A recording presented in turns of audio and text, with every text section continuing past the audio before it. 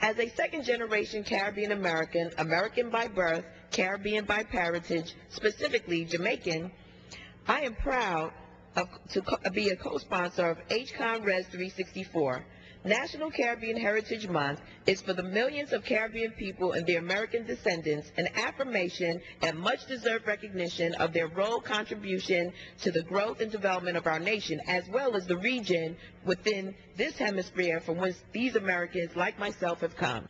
Caribbean American Heritage Month was created to herald the unique historic relationship between the people of the Caribbean region and the United States and the many great contributions they have made to our country. For centuries now, Caribbean Americans have fortified this great nation.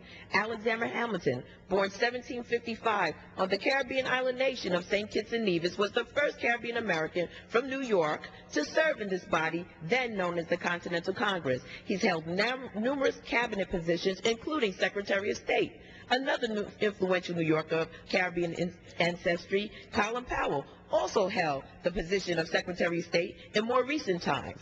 As it relates to my district, I must mention the late great Caribbean American of Barbadian and Guyanese ancestry, Congresswoman Shirley Chisholm, who worked in the Congress from 1969 to 1983 and was the first black woman to run for president of our nation.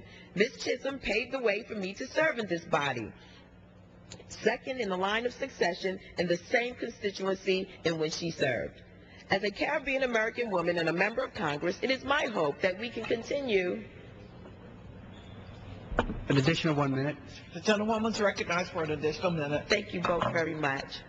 It is my hope that we can continue to improve our diplomatic and economic relationships and arrangements with many of our neighbors in the Caribbean region, such as Haiti, the Netherlands Antilles, Trinidad and Tobago, Barbados, Jamaica, and other Caribbean nations.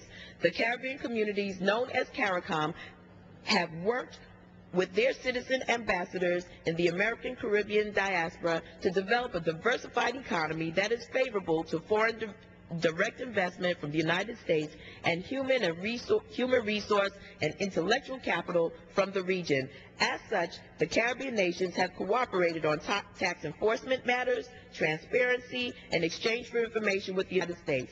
These connections are also strategic in the United States counter transnational terrorism activities, crime, and illegal narcotics importation.